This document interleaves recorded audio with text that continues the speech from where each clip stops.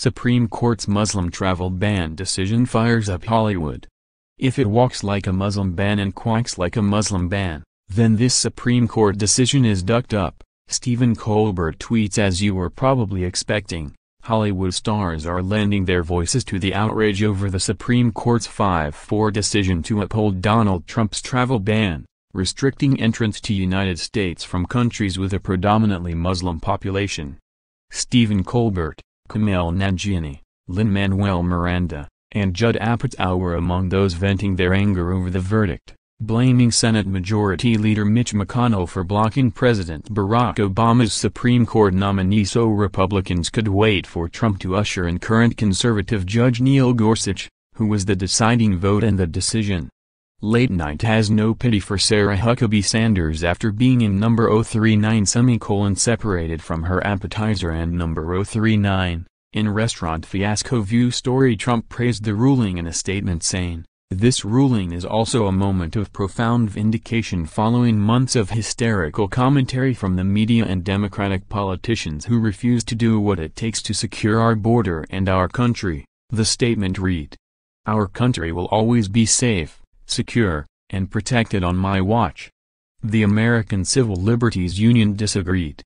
"This is not the first time the court has been wrong, or has allowed official racism and xenophobia to continue rather than standing up to it," the ACLU tweeted. "History has its eyes on us, and will judge today's decision harshly." No Muslim ban ever. Whoopi Goldberg, Joy Behar call out Sarah Huckabee Sanders on and number 039 The View and number 039, and number 039 New are not a victim and number 039, View story. The organization provided an example. 2. In 1944, the Supreme Court allowed the U.S. government to imprison Japanese Americans solely because of their national origin and ethnicity, based on empty claims of national security.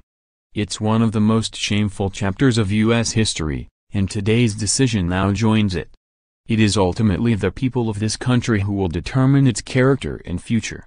The court failed today, and so the public is needed more than ever.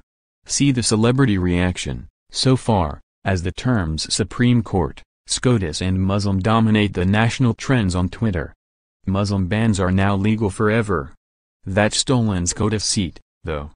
That's for life. Supreme Court shameful day for the Supreme Court.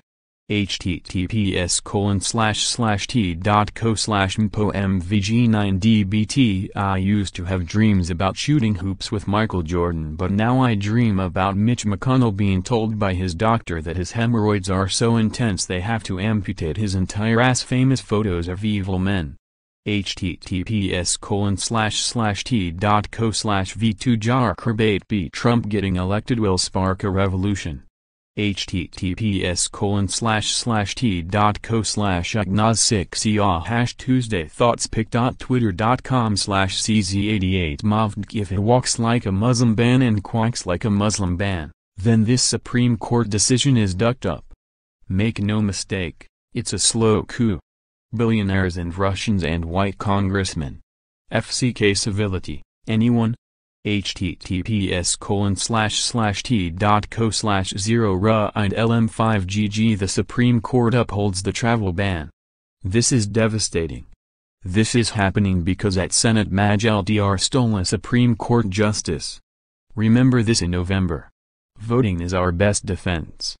Please vote today. Come on Bobby.